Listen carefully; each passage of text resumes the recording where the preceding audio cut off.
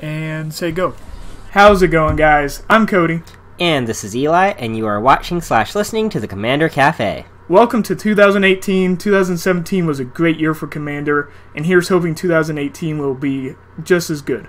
And also a great year for the channel. The amount of growth we've seen in the last month and a half we've had since we started this channel has been amazing, and I can't wait to see what awaits the channel in 2018. You guys, you're awesome. Yeah, so far we're already over 50 subscribers, and we're going to start trying to figure out if we can do a giveaway at 100 subscribers, so go ahead and subscribe so you can be a part of that. We should say that at the time of the recording of this video, I don't think all of the cards in Rivals of Ixalan has been spoiled yet, but in order to get the video out in a timely manner, we've had to record a bit early, but most, if not all, the rares and mythics have been spoiled, which all the cards we tend to care about most in Commander are, so I think we'll be okay. But if there's a card you think is going to be great for Commander and we didn't talk about it, that's probably why, so leave a comment and we'll discuss it down in the comments later. Anyways, so the set reviews tend to be a little bit longer, so let's jump right in. So our first legendary is Zetapa Primal Dawn, which is 6 colorless and 2 white for a legendary creature dinosaur. It's flying, double strike, vigilance, trample, and indestructible, and it's a 4/8. Yeah, so this is the first in the Elder Dinosaur cycles. I could see him being a Voltron commander, but outside of that, I'm not sure how much play you'll really see. The 8 mana is a bit tough. The double strike, the nice thing about it, so the good things about it being a Voltron is it has flying, so it has evasion, and the double strike will put its damage at 8. And when you're looking at Voltron commanders, 7 or 11 are the numbers you want to hit. So the fact that it comes in over 7, it'll only take 3 hits to kill them with commander damage is good. I could see people building around them, but that's kind of probably included in the 99. Yeah. Next up we have Nezahal Primal Tide, 5 colorless and 2 blue. For a legendary creature Elder Dinosaur, he can't be countered. He gives you no maximum hand size. Whenever an opponent casts a non-creature spell, you draw a card, and discard 3 cards to exile him and return him to the battlefield tapped under his owner's control at the beginning of the next end step, and a 7/7. So this one's, it's probably the one I'm most excited for. I don't think it'll be a great commander. I don't think any of these dinosaurs in this cycle will be great commanders on their own. But as a late game bomb, I think no maximum hand size is great. Getting to draw cards on the creature itself is great, and you're going to be doing that a lot. It's a lot like Rhystic Study in that aspect. And the fact that you can discard those cards to protect himself is pretty good. After that, we have Tezimok Primal Death, 4 colorless and 2 black for a legendary creature Elder Dinosaur, Death Touch. You can pay 1 black to reveal him from your hand and put a prey counter on target creature. Activate only during your turn. When he enters the battlefield, destroy each creature your opponent controls with a prey counter on it, and he's a 6/6. So definitely not made to be a commander because he cares about being in your hand. But overall, a pretty strong ability. Yeah, you can basically, if you build it up for a couple of turns, wipe them out. Yeah, you can get, as long as you have like 1 extra mana. Actually, you can even do it multiple times per turn. So, yeah. Like you can just drop 6 mana, hit 6 things, and then next turn cast them and kill a bunch of stuff. All right, next is the mono red, which I think is probably the one most potential to be a commander. But even then, I still think it'll be better than 99. But he's Atali Primal Storm. 4 colorless, 2 red for legendary creature Elder Dinosaur, 6/6. Whenever it attacks, exile the top card of each player's library, then you may cast any number of non-land cards exiled this way without paying their mana cost. So we're cheating mana cost. It does reveal your deck as well, so you're getting 4 things for free. So Gyra, that plays with big things, wants the cheap mana cost, is going to be great with this. Cheating mana cost is always just good. You even get to play some of your opponent's stuff, which is always just fun to do. And then finally is green for Gatala, Primal Hunger. He is 10 colorless mana and 2 green. He was the Game Day promo. He's a legendary creature, Elder Dinosaur, and he cost X less to cast, where X is the total power of creatures you control, and he's a trample with 12/12. I could also see this one being a commander on its own, because mono green can ramp out and get the bigger creatures, and a lot of times drop this for just 2 green, and 12 with trample is pretty intimidating. So could even see elves spamming out, just enough elves that you have 12 or 10 out, and suddenly tap 2 of those elves and give you a giant dinosaur. Yeah, I think the green, it's going to be good in a lot of green decks. Next up is the multicolor commanders that I think would be more fun as commanders. I think they have more potential overall, and I think they'll see more play than the Elder Dinosaurs will. So first up is Azor, the Lawbringer. 2 colorless, 2 white, and 2 blue for a legendary creature Sphinx.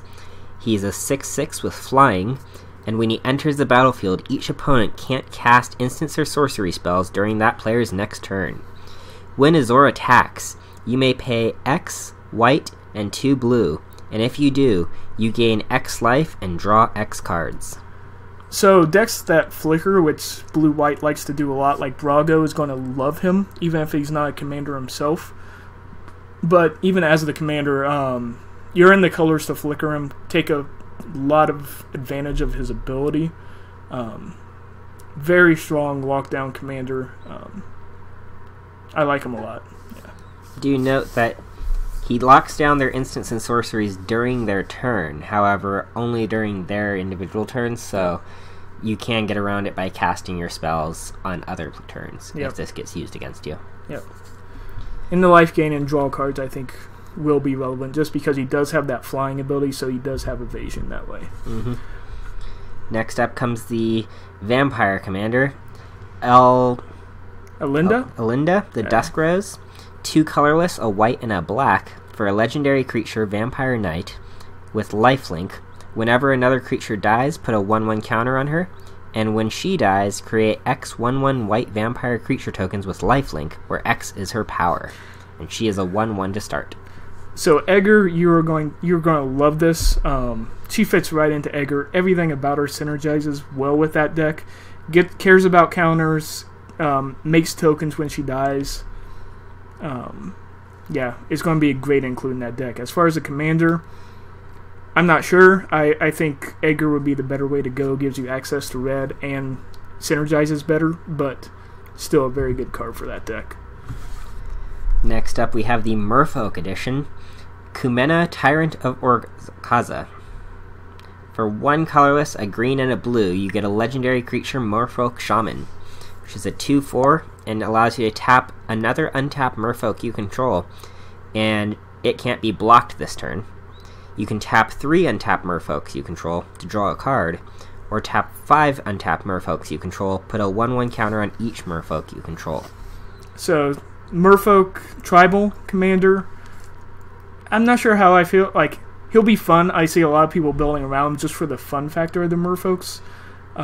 Tapping 3 to draw a card is a bit much when blue already has creatures that, like a zombie or what's the one that taps to draw 3 cards? The new wizard, right? It's not new, newish. but yeah, Arcanus. Yeah. So he taps to draw 3 on his own. You don't have to tap 3 to draw 1 card, which they may go in this deck because they are in blue. So a bit underwhelming, but good new include for a Merfolk commander type deck.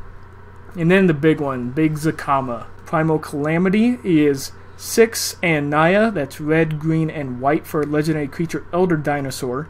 He's a 9/9 with Vigilance, Reach, Trample, and when it enters the battlefield, if you cast it, untap all lands you control.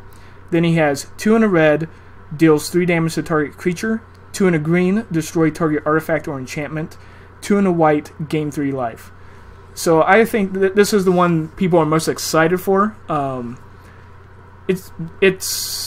never been a fan of Naya, but I could see myself building a deck around this because I love having options. So you have to keep in mind you're casting him for 9. If you have 9 lands to do that, which if you're playing this deck, you're probably ramping into the lands, not so much mana rocks or mana dorks. So you'll have the 9 lands. They all come untapped. You can do any of his abilities 3 times that turn. So any legendary that comes in and can take care of a threat, multiple threats, even if it's artifacts or enchantments or smaller creatures, is going to be good. He has also the nice thing of it's when he enters the battlefield, so you can flicker him. And it is on cast though, so it's a weird. Oh, this right, is the if other you weird cast part. it. Yeah, it's a ETB effect, but only if you cast it. So it's not on cast, which is what we see a lot, or ETB. It's kind of a both of them. So you can't flicker it to get it, but if you cast it and it gets countered, you still don't get the untap. So it's very strange in that way. I don't know if there's a card that is worded that way outside of him, but it's a very interesting type of ability going on there. I'm curious to see if we'll see this coming up in the future. Yeah, I think the dinosaur deck, I don't know if this is... The interesting thing is he doesn't necessarily have to be a Dino Tribal deck. I would probably not build him Dino Tribal, but he can go into the other Dino Tribal deck that's out there. So it'll be interesting. We can see him in a couple places. I think he'll be fun. I'm looking forward to seeing him. So next up we have the Planeswalkers of the set. These are the 2 that will be included in the actual set itself, not in the Planeswalker decks. Yep. So first we have Huatli, Radiant Champion. That was 2 good colorless, pronunciation, actually. green and white. She comes in with 3 loyalty counters. Her +1 lets you put a loyalty counter on her for each creature you control. -1, target creature gets +X until end of turn, where X is the number of creatures you control. And -8, you get an emblem with whenever a creature enters the battlefield under your control, you may draw a card. Yeah, I see this seeing play in a lot of token strategies, which is in the right colors for anything that wants to spam out a bunch of creatures quickly, because that first ability, the +1, just protects her. It's this huge protection. If you have 10 creatures out, she has 13 loyalty. You have to get that down, or she can ultimate in a token deck or a deck that's spamming out creatures. That emblem's going to end the game. That gives green-white tokens all the draw it needs, which is something that normally it struggles a little bit with. Next up, we have Angrath, the Flame Chained. 3 and black-red for Legendary Planeswalker. Comes in with 4 loyalty. Each opponent discards a card and loses 2 life. It is his +1. -3, gain control of target creature until end of turn, untap it. It gains haste until end of turn, sack it at the beginning of the next end step. If it has converted mana cost 3 or less. And each opponent loses life equal to the number of cards in his or her graveyard. For -8. For -8, yes. I'm going to probably be trying to get a hold of this for Marquise of the Black Rose deck, just for that second ability, gaining control, and sack it if it's small enough. Otherwise, that deck has enough sack outlets that it can, but... it's just an overall nice effects for Radkus. Yep. So, and the discard a card, the fact that each opponent makes it tons better than targeted. I don't care about the losing 2 life, but... I feel like they've been doing that a lot lately, is changing it to each opponent, which is very nice for the Commander community. And it's part of what makes Nicol Bolas Godpharaoh so good, is his +1 ability. Each opponent exiles 2 cards from their hand. So this does a similar thing of protecting itself by, if they have nothing in their hand to answer it, then they're probably not going to the next round at the table either, because you're making them discard a card. Next up, we're going into white, and we'll start off with Slaughter the Strong, which is 1 and 2 white. Each player chooses any number of creature he or she controls with total power 4 or less, then sacks all other creatures he or she controls. So a really nice board wipe for the set. I see it as kind of pairing off with Bonetooth's Last Reckoning as a 3-mana board wipe that they've released for Standard right now. Yeah, the fact that it's 3-mana board wipe is strong, and also the ability to kind of build your deck around it, knowing that it's in there. So, great in token decks, or decks like Alicia that Smiles at Death, that has a bunch of small creatures, so this isn't going to hit you, and the fact that it gets around indestructible creatures by making them sack it. Yeah. Makes this a really good board wipe. Very effective. Next up, we have Bishop of Binding. 3 colorless and a white for a Vampire Cleric, 1/1. When he enters the battlefield, exile target creature an opponent controls until he leaves the battlefield. Whenever he attacks, target vampire gets +X/+X until end of turn, where X is the power of the exiled card. Yeah, this one, again, a lot of good vampires in this set for Edgar or any vampire tribal strategy. This one is a nice boost in addition to a exile effect. Yeah, that's the nice thing is most of these ones that come in, when they come in, exile something, put something underneath it, I'm not super big on them, but the fact that this also pumps itself or pumps another vampire is good. I like it. Yeah. Next up is one that's going to be interesting to see in play. It's Sphinx's Decree. It's 1 and a white. Sorcery. Each opponent can't cast instants or sorcery spells during that player's next turn. So very much like Azor, like we talked about. And like you said, it's very much like they can still cast instants during each other's turns, but during theirs it's locked down. So if you're playing against Shu Yun, this is going to shut him down hard. Any Voltron type strategy like that's using instants to pump him up. Even Infect uses a lot of combat tricks. This will shut them down as well. There's a lot of Spellslinger decks that will revolve around certain sorceries as well. A lot of board wipes, because their sorcery speed, unless they have ways to flash them out or play them at instant speed, is going to get shut down for that rotation too. So, very good to have. Next up, we have Paladin of Atonement. 1 colorless and a white for another Vampire Knight. At the beginning of each upkeep, if you lost life last turn, put a 1/1 counter on Paladin of Atonement. When he dies, you gain life equal to its toughness. So another good one for Edgar, especially for Edgar, because it cares about the 1/1 counters that Edgar can put on. So the bigger he gets, the more life you're going to gain when he finally does die. So your opponents are going to have to answer it quickly, especially if you have Edgar out and you can put 1/1 counters on there pretty efficiently. Mardu decks that care about the counters is going to be good in there too. So he'll fit into a few decks, not just the Vampire Tribals, I think. I see this going in Anafenza for me. Yep. So definitely a nice little bonus card to have. And it's cheap too, and it's going to grow, so very value. For 2 mana, you're going to get a lot of value out of that card, I think. Next up, we have Trapjaw Tyrant. It's 3 and 2 white for a creature dinosaur, 5/5. With Enrage, and when it's dealt damage, exile target creature and opponent controls until Tyrant leaves the battlefield. So this is going to make it very hard for your opponents to attack into you if you have him out as a blocker.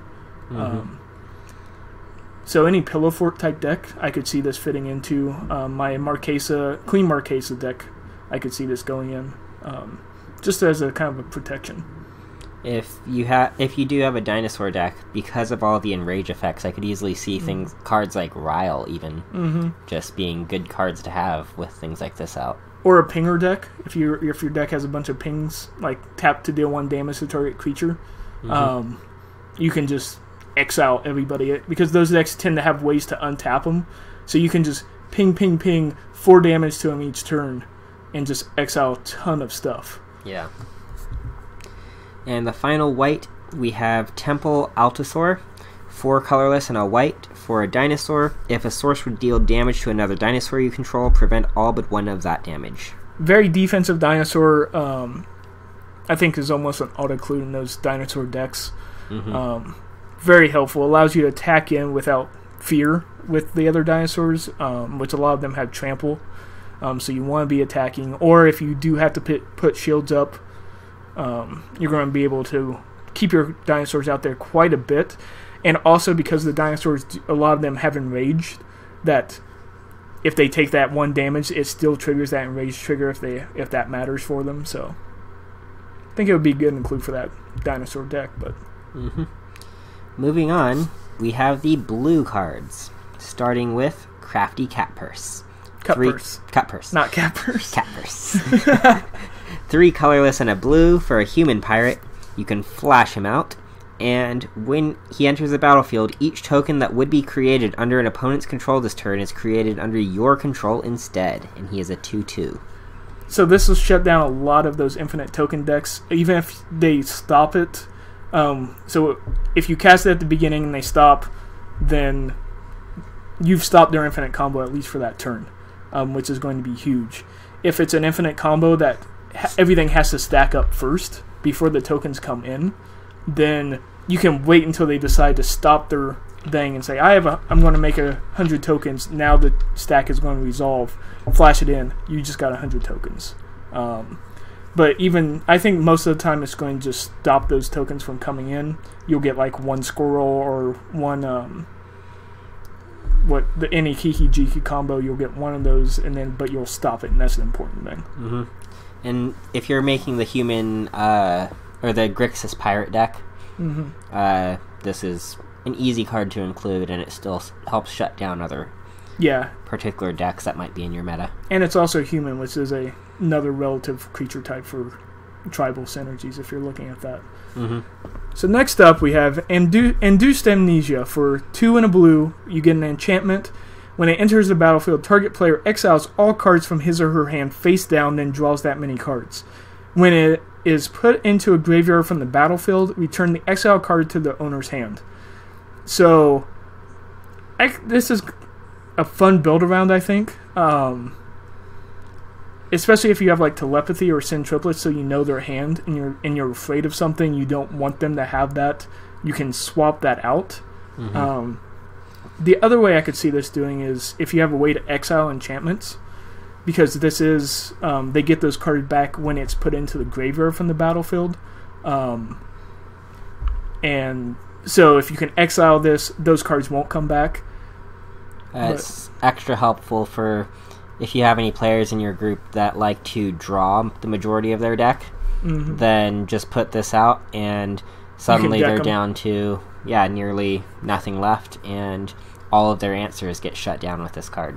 And I think the other thing that's interesting to note on this is that the fact that it's target player, so you can target yourself if you don't like your hand and you want a fresh hand, and then later on, if you have removal for enchantments, you can remove this and get all those cards back later on. So using on yourself is definitely a viable option. It's probably what I would actually probably use the most, unless I had ways to know what their hand was. Next up we have Kumena's Awakening. 2 colorless and 2 blue for an enchantment with Ascend. And at the beginning of your upkeep, each player draws a card. If you have the city's blessing, instead only you draw a card. So we should mention, I think this is the first one we've had that had Ascend. It is, if you control 10 more permanents, you get the city's blessing for the rest of the game. Which, it'll be interesting to see how much it's worth putting those cards in. I don't know if you could build a deck around that mechanic, but the payoff is usually enough that in Commander it's easy enough to get those 10 permanents because it does count lands. A lot of these cards that I've been seeing with Ascend, I would be perfectly fine with just including, even without focusing, because I know you're probably mid-game I have 10 lands alone. Absolutely. So Nekuzar is going to want this. Beginning of your upkeep, each player draws a card. If you have the City's Blessing, only you. Sometimes you're not even going to want that Ascend if you're in Nekuzar, especially. But constant card draw, much better, I think, than like one-time use spells of card draw. So the fact that you get to continuously get this is going to be good. Next up, we have Release to the Wind. 2 colorless and a blue for an instant that exiles target non-land permanent, and for as long as that card remains exiled, its owner may cast it without paying its mana cost. So this one's interesting. I was trying to find good ways I would want to play this. I think the big thing, you're going to want to use it on your stuff to protect it from a board wipe or target removal. You can do this, put it into exile, it's going to be safe there, and then later on when you want it, in step before your turn, cast it as pseudo haste. Big combo pieces, anything like that, big creatures, big bombs that you want to keep protected. Definitely good for if you want to protect or if you want to abuse some casting mechanics. Yeah, any on cast or ETB effects is going to make use of this. And sometimes you can just use it to save yourself from an attack coming in. Attack's going to kill you. You're going to exile it. They'll cast it. on their next main phase, but that does save you a turn. Yeah. Following that, we have Seafloor Oracle, 2 colorless and 2 blue for a Merfolk Wizard, and whenever a Merfolk you control deals combat damage to a player, draw a card, and it's a 2/3. So I love these kind of abilities. I love Biden of Thalia, that whenever a creature deals combat damage, you draw a card. It encourages you to attack, which is... it prevents the game state from just kind of everyone sitting back. Great for Merfolk Tribal. Merfolk has a lot of unblockable cards, so this would be good for them. So I could see this thing playing those Merfolk Tribal decks as part of their card draw. And next up, we have one that everyone's talking about as being combo pieces. There's lots of ways to make this infinite. Is Time Stream Navigator. It's 1 and a blue, really cheap, for a creature, human, pirate, wizard. It has a sin, so if you control 10 or more permanents, you get the City's Blessing. Then you can pay 2 and blue, tap it, and put it on the bottom of its owner's library, and then you take an extra turn after this one. Activate this ability only if you have the City's Blessing. So in Nalia, you can get a second copy of this if you have the mana to activate it that turn as well, which, being a 2-drop, I think is what really helps that. So you get that extra turn, then the next turn you can activate this one. But there's a lot of combos where if you can copy this, make a token of it, you can just go infinite with turns if you can consistently do that. Yeah. Following that, we have the black. So, starting off with Champion of Dusk. 3 colorless and 2 black for a Vampire Knight. When it enters a battlefield, you draw X cards and lose X life, where X is the number of vampires you control. I can see this being very good in Vampire Tribal, especially ones that have life gain, so you don't worry about losing the life. But it's going to be great card draw. Edgar will probably want it because you're making the vampire tokens, so this will get you a lot. And you can actually stack those. You should, yeah. If it's working the way I think it is, don't quote me on this, but the ETB effect with Edgar, you should be able to create the token, stack it so that the token comes in, then it counts that when this one resolves. Yeah, we've had players do that with Edgar. So you can play with it that way. I think it's a good card draw in black, so it'll be good. Next up, we have an extra fun one for those who like to cast other people's cards. Dead Man's Chest. 1 colorless and a black for an enchantment, aura. Enchant creature an opponent controls. When the enchanted creature dies, exile cards equal to its power from the top of its owner's library. You may cast non-land cards from among them for as long as they remain exiled, and you may spend mana as though it were mana of any type to cast those spells. So I think this is going in your Sin triplets. It really pretty is. Easily. Gonti is going to want it as well. Villainous Waltz decks, anything Sultai that's running that as one of the main things. Yeah, it's a fun card. It'd be interesting to see the politics of the table once you get this out, because it's like, if it's a big threat, do people want to get rid of it to protect themselves, but knowing that you're going to get those cards? Usually the creature you choose to enchant is going to be from the deck that has the toughest creatures, so getting rid of that creature, you're going to get a bunch of tough creatures. Yeah. I'd use it on dragons. Yep, and you're in black, so you have lots of creature removal, so a lot of times you'll be able to play this and remove it at the same time, or you might even make a deal with the player you did it with to kind of be like, threaten to eliminate their creature because you haven't sent him to, and then be like, hey, I won't kill that if you attack this person over here. So I think I can see a lot of fun coming from this card. Following that, we have Twilight Prophet. 2 colorless and 2 black for a vampire cleric with flying.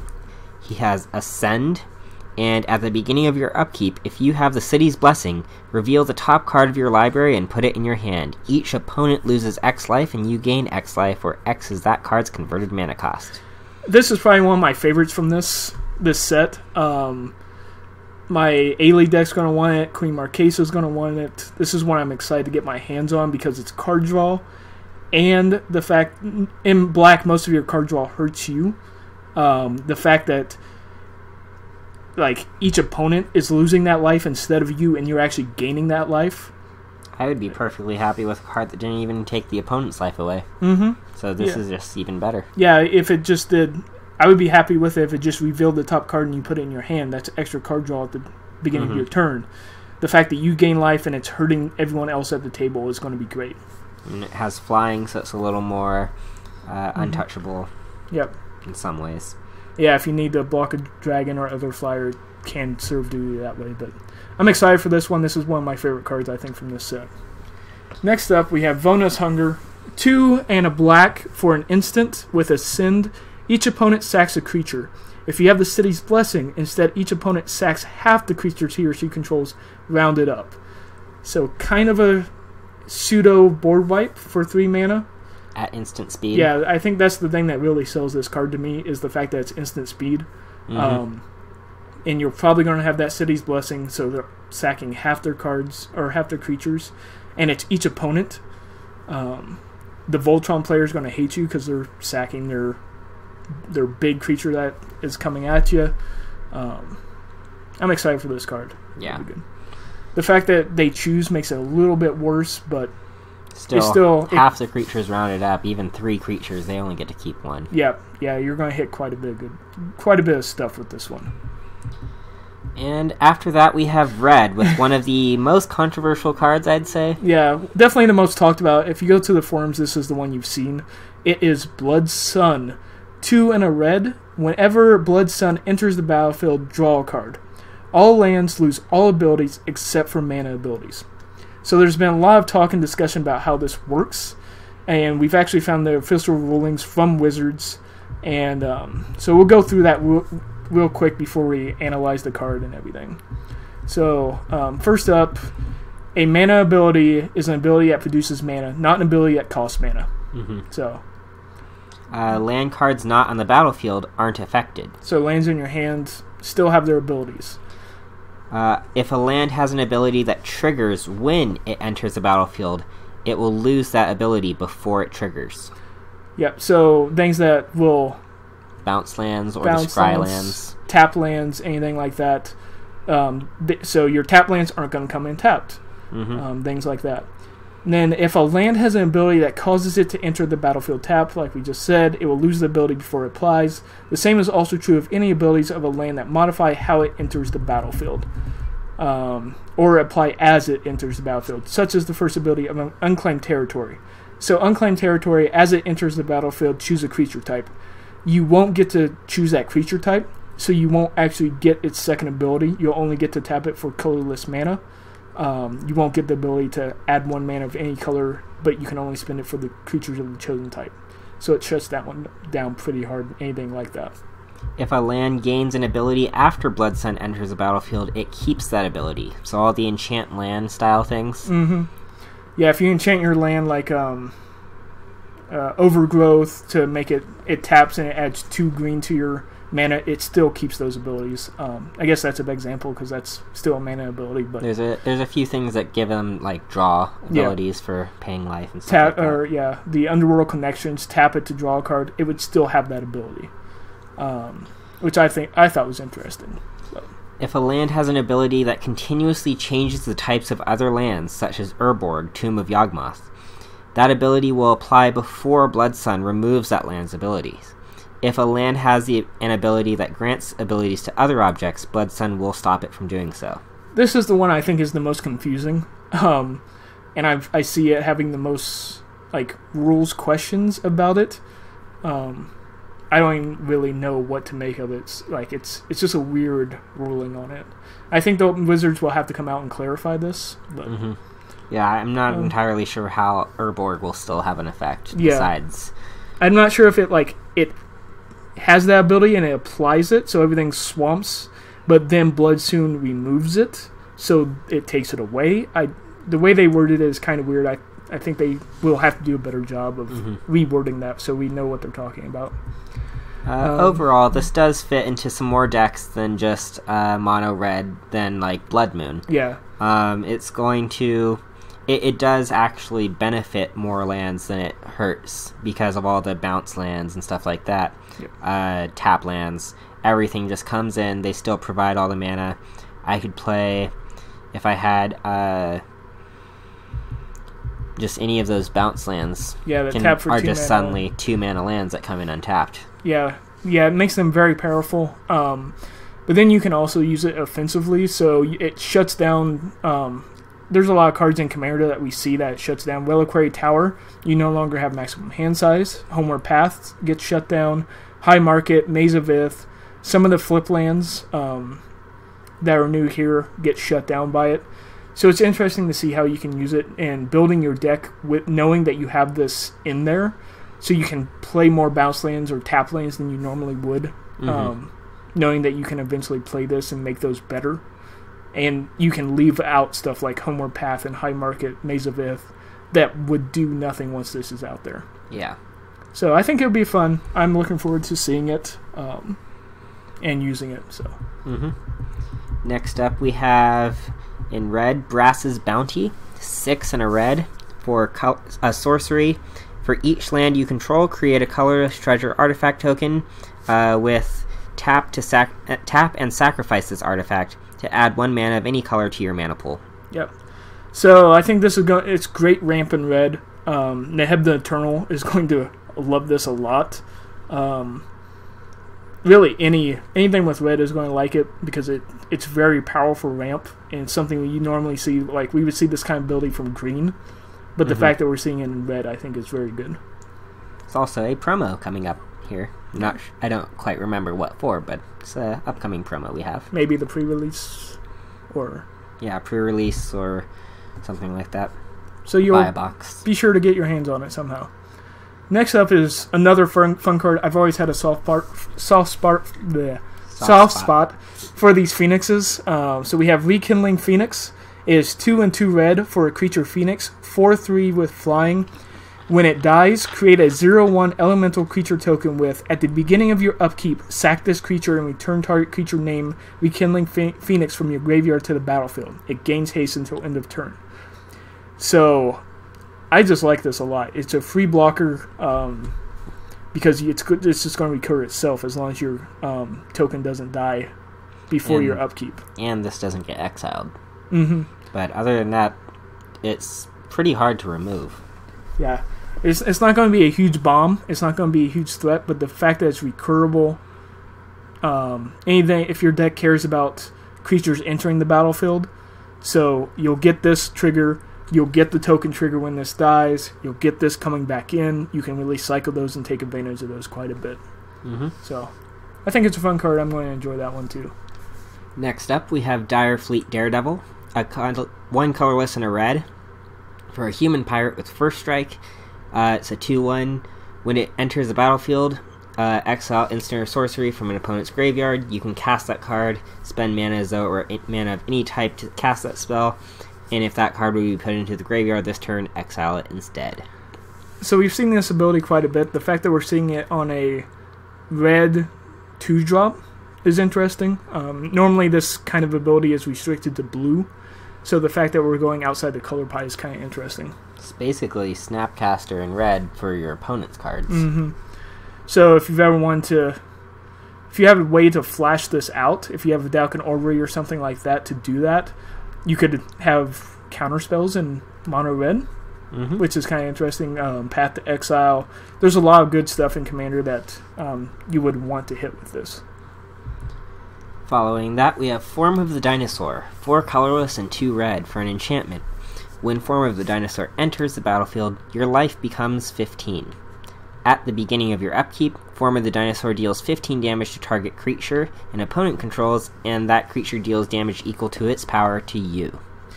So this one's interesting. I'm sure there's ways to break this that I don't know about. But I think there's a few fringe decks that are going to want this. It'll be kind of fun to play if you're in a life gain deck, so you can recover from the 15 quickly. It'll be good in there. If you're get down to like 5 and you can actually boost your life total with this, if you're below 15, it's actually a positive for you. So it is a recurable 15 damage to any creature you choose. However, just note that it will kill you if you don't have a way around it. Yeah, the fact that it's 6 mana, you won't be playing it too early, so your life will probably be lower. So you'll probably be around 15, 20 by the time you cast this anyway. So it shouldn't hurt you too bad. It's going to remove pretty much everything. Anything that isn't indestructible or protection from red. It'll be good. Following that, we have Silverclad Ferocidons. 5 colorless and 2 red for a dinosaur with Enrage. Whenever it is dealt damage, each opponent sacrifices a permanent. It's an 8/5. So, pretty tough. Yeah. It's a big body, and it's an edict effect in red. Anytime you can force your opponents to sack creatures is good, because it gets around indestructible, and just the same as the other dinosaur. If you have a ping deck, and that's the kind of deck I would put these in, is ways that I could make sure that they're getting damage dealt to them, and do a lot, so I can do separately too. So deal 1 damage, deal 1 damage, deal 1 damage, so you get those triggers individually, because it wouldn't stack if it's 4 at once. Yeah, you're still getting 1 trigger from that. But if you can do it 1, 1, 1, and make each opponent sack 2, 3, 4 creatures in the turn, it's going to be a lot of fun. Nice thing is, it does say each permanent, so it can even start taking things out once they're out of creatures. Yeah. So if you wipe out their board, if you get this out after the person before you does a board wipe, and you can just start pinging it, you're getting rid of their lands. So, yeah, it hits a lot of stuff. Next we have Tilana Eyes Summoner. A colorless and a red for a human shaman with Ascend. When it attacks, you may pay X and a red. If you do, create X 1/1 red elemental creature tokens that are tapped and attacking. At the beginning of the next end step, exile those tokens unless you have the city's blessing. Yeah, I'm excited for this, especially since it's a 2-drop, and it's just a giant mana sink. Mana sinks are good, especially in red. If you're in mono red, you're a little low on card draw, so a lot of times you'll just empty your hand and have no cards to actually use mana on. So the fact that this is just a giant mana sink is pretty good. And if you have Ascend, you're just flooding the field with 1/1 red elementals. So always something that red wants is a lot of bodies that can do a lot of attacking. Yeah, this is going to... If you're in Perfos or have one of the enchantments that whenever a creature enters the battlefield, it deals damage to each opponent like that, this can get out of hand really quick. And last we have green. Well, not last, because we have some multicolors and flip stuff, but... starting up in green, we have Deep Root Elite. 1 colorless and a green for a Merfolk Warrior. Whenever another Merfolk enters a battlefield under your control, put a 1/1 counter on target Merfolk you control. Yeah, this says pushing tribals a lot, and I think Merfolk, other than pirates, is probably the weakest. We haven't seen too many pirates in this set that care about pirate synergies like we have the Merfolks or dinosaurs. But Merfolks is definitely the most tribal synergistic, I think. So it'd be good. Getting 1/1 counters is, and if you combine it with that enchantment, when you cast a Merfolk spell, you create a Merfolk token, because that's an ETB. They're getting 1/1 counters, so yeah, you can really definitely a lot of ways to break this. Yeah. Next we have Path of Discovery. 3 colorless and a green. Whenever a creature enters the battlefield under your control, it explores. This one I can see being a bit fringier. Explore isn't terribly exciting in Commander, but the fact that this can give it to each one. So if you're a deck that cares about 1/1 counters, like your Anafenza, something like that, if nothing else, it does help if you it's get a the land, lands out too. Yeah, it's card draw on land. And you get to, or you put it back, or you get to put it in your graveyard. I think that ability is also underrated, so if it's something you don't need, you can toss it, or if your deck cares about, if it's like a Marin deck that wants stuff in the grave, you can just pitch stuff that you want there. I can see benefits. I don't see it making a huge impact, but still being played. It's one of those accruing value cards. Yep. Next we have Polyraptor. This one is getting quite a bit of conversation as well about it. It's 6 colorless and 2 green for a 5/5 dinosaur. It has Enrage. Whenever it is dealt damage, create a token that's a copy of Polyraptor. Yeah, and it's a 5/5. It's the fact that it goes infinite in quite a few ways. I've seen a lot of people talking infinite combos with this pretty easily. And it's a 5/5. Mm-hmm. So it would be good regardless, but... Yeah, with anything that can deal damage to creatures entering the battlefield, you'll start killing off some of the tokens, but it's growing at a fast enough rate that... Yeah, you'll net advantage if you're dealing, like, creature comes in, deal 1 damage to a target creature, and you just keep pinging each one that comes in. You can make infinite Polyraptors and just go to town. Just make sure it is a May ability that's dealing the damage, or you may not be able to stop and then an infinite loop and draw the game out. Yeah. Yep. So don't do that, but make sure you can stop it. Next we have Tindershoot Dryad. Actually, no, because you can get around the infinite loop by pinging damage to another creature.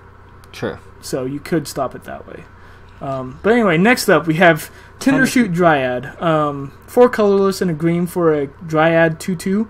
Has Ascend, and at the beginning of your each upkeep, create a 1/1 sapling creature token, and saplings you control get +2/+2 as long as you have the city's blessing.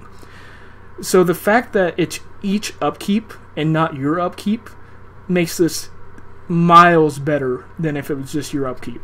Mm-hmm. So the fact that it's like each rotation at the table, if you're playing a 4-person game, you're getting 4 saplings, and if you have the city's blessing, then it's a 2/2.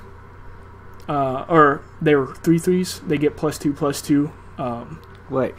But if this is the only creature you've played, and you've just used the 5 mana to get it, by your next turn, or by the next person after you in the rotation, right? No.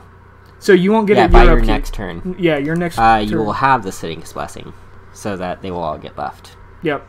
Yeah, because you'll have the 5 lands you use to cast this, and then you'll have this one and 4 others. So, yeah, by your next turn, you're going to have that City's Blessing. This is going in my Fungus deck immediately. Plus, I love the artwork. The artwork is pretty sweet on there. Mm-hmm. But kind of makes me think of Groot. Yeah. I'm kind of surprised it's a rare, actually. I guess because it's not going to see a ton of play in Standard or anything, but for Commander, that each upkeep. Anytime you see each upkeep on a card, it's probably one to give a good look at for Commander, because it's probably pretty good. Next, we have Wayward Swordtooth. 2 colorless and a green for a dinosaur with Ascend. You may play an additional land on each of your turns. In addition, he can't attack or block unless you have the City's Blessing, and he's a 5/5.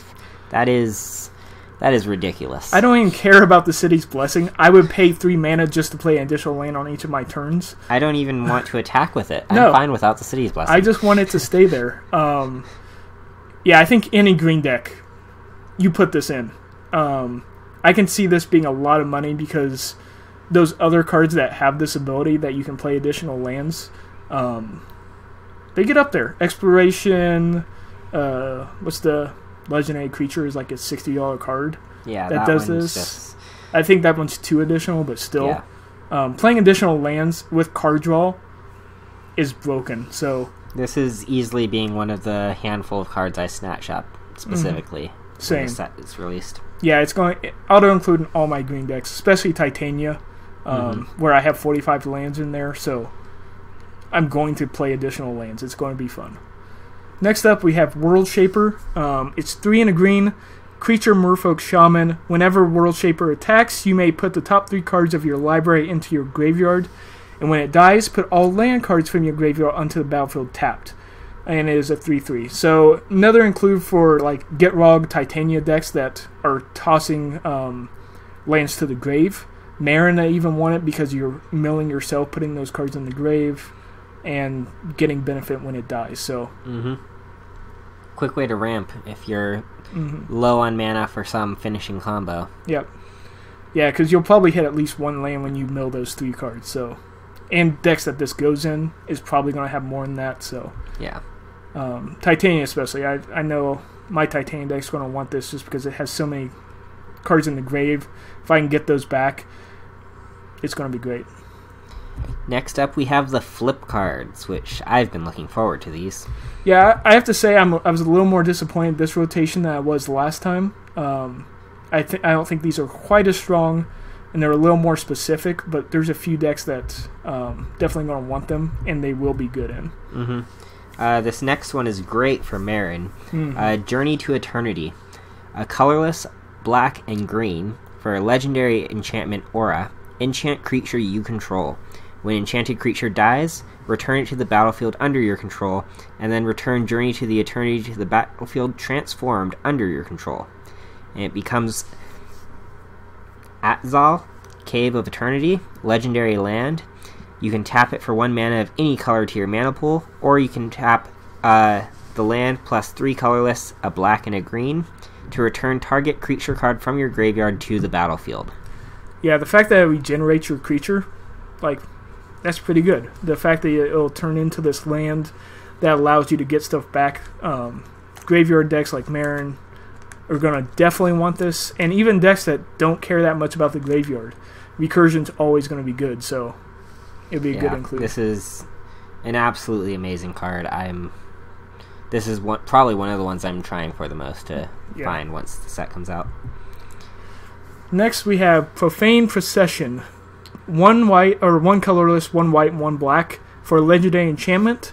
It has 3 white-black, exile target creature. Then, if there are 3 or more cards exiled with it, transform it. And it transforms into Tomb of the Dusk Rose. You tap it, add 1 mana of any color to your mana pool, and then you can pay 2, a white and a black to tap it. Put a creature card exiled with this permanent card onto the battlefield under your control. The mana cost is a bit expensive, but like my Ailey deck, getting to exile those creatures, then later on getting to cast them, because the cast I think it's going to be much cheaper than what you're exiling with it. You're exiling stuff that has 6, 7, 8 mana is the things you really want to hit. So then you're casting them for 4. Yeah, it's basically you're able to steal anything you want of preferably your opponent's bombs. You may not even want to flip this until semi-late in the game, until you've picked out what your targets are actually going to be. Yeah, instant speed exile is good, even if it is 5 mana. Black and white, the problem is black and white has those abilities already for cheaper cost. So you really do, like, the second ability, the flip side, is what's going to make you either want this in your deck or not. This one is amazing for Breya. Yeah, I was going to say, this is going into Breya immediately as soon as I get it. All of the other kind of artifact decks are kind of probably going to be a little disappointed, because a lot of them are more Esper than having Izzet with the red. Yeah, there's not a whole lot of artifact with blue and red outside of Breya, but overall, this is still a great card. Storm the Vault. 2 colorless, a blue and a red. Legendary enchantment. When 1 or more creatures you control deals combat damage to a player, create a colorless treasure artifact token with sacrifice this artifact, add a mana of any color to your mana pool, and at the beginning of your end step, if you control 5 or more artifacts, transform it. When it transforms, it becomes Vault of Cataclysm, a legendary land that can add 1 mana of any color to your mana pool, or we don't care about that. It can tap to add a blue to your mana pool for each artifact you control. Breya, this is going to be amazing, because a lot of times you're going to cast this. So if you casted Breya, you have Breya and 2 Thopters. Cast this the next turn. Attack with one of those Thopters. It's flipping at the end of that turn. Because that's your 5 artifacts, and it ramped you because it gave you the treasure token, in addition to being able to tap for 5 with the treasure token. No, 4, I guess. Yeah, it's going to tap at least for 4 blue on your next turn. So, yeah, I wish that there were a few more artifact commander decks. However, in Breya alone, this is an amazing card. Yeah, it is one of the cards you want to search for if you can. If you have Breya, you're getting this card. And I don't think it's going to be too expensive, because I don't see it seeing a ton of play. Yeah, Izzet doesn't really normally have too many artifacts out, so... Even in standard, like the pirate deck that would care about treasures is usually black-blue. Yeah. So it doesn't include the red, so it's not usually Grixis. I don't see any... excuse me, being too expensive. So... Next up, we have another really fun one. I'm after this one. Azor's Gateway 2, colorless. It's a legendary artifact, and you can pay 1 mana and tap it to draw a card, then exile a card from your hand. If cards with 5 or more different converted mana costs are exiled with Azor's Gateway, you gain 5 life, untap Azor's Gateway, and transform it. Then it becomes Sanctum of the Sun. And you can tap it to add X mana of any one color to your mana pool, where X is your life total, which you just gained 5 more life. It's really easy in Commander to exile 5 different things of different mana costs. The main issue is just finding things you want to exile, or you're fine with exiling. But even then, your benefit at the end is going to be worth it. Yeah, the fact that it's colorless and goes in every deck is good. The biggest issue I see is making sure it sticks around long enough to exile 5 different cards with different mana costs and willing to give those up. Because like the front side, you have to flip it to make it worthwhile. And if you're in a life gain deck, you can basically give yourself infinite mana with this card, because you can tap it for, if you have 100 life, 100 mana, you're casting everything you want. It is you tap it for X mana of any one color, but even then you don't usually care. And even if you're not life gain, it's still tapping for 20, say, by the time you get this huge ramp. I would look for stuff like Stitcher, right? The blue zombie wizard. Stitcher Droff? Not Stitcher Droff. Gisa? No. Fate Stitcher. There we go. Fate Stitcher, yes. Fate Stitcher, one of my favorite cards. I don't know why I forgot that, but you can untap this and do it again. And I think that's the way to go, is if you have ways to untap this. Paradox Engine, you can just cast legendary something. Land. Non-land is Paradox Engine. No, but the artifact, just to get the stuff exiled. You can do this, play something, Unwinding Clock, ways to do this so that by your next rotation you're flipping it. I think it's good. Even Brea can give you life for a lot of your stuff. So, and it's one thing I really like about the card. 2 colorless to get it out, so it's an easy get it out early in the game. You don't necessarily have to flip it too soon. It's just a little better to do so. Yep. And also, one thing I just noticed reading it, I'm pretty sure, don't quote me on this because I could be wrong, but I'm not seeing any reason you can't exile a land, and it's a 0 mana cost. So its converted mana cost is 0. So you should be able to exile a land with this if you have enough lands in hand, and that's one of your cards. So next up, just plain artifacts, which are still pretty great. The Immortal Sun, 6 colorless for a legendary artifact. Players can't activate Planeswalker loyalty abilities. That alone I would be probably fine with, but then in addition, at the beginning of your draw step, draw an additional card. Awesome. Already great. Next up, spells you cast cost 1 less to cast. Could it get any better? It could. Creatures you control get +1/+1. Yeah, so this has everything I really want in a commander deck. The 2 things I really look for is card draw and ramp, and this does it both.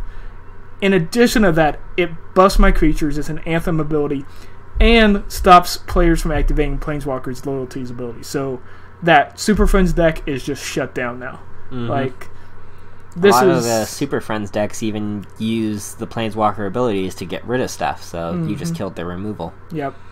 Yeah, it's a fun card. It's 6 mana, is a bit pricey, but it gives you a ton of stuff. So I think it's well costed for what it is and what it does. I would almost expect it to be more mana.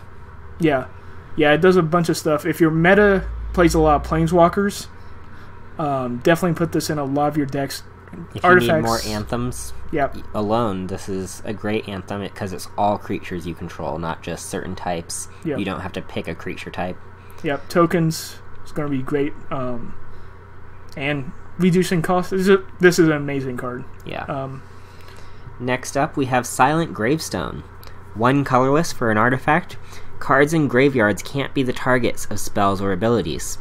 You can also tap 4 and tap it and exile Silent Gravestone. and all cards from all graveyards, and then you get to draw a card. Yeah.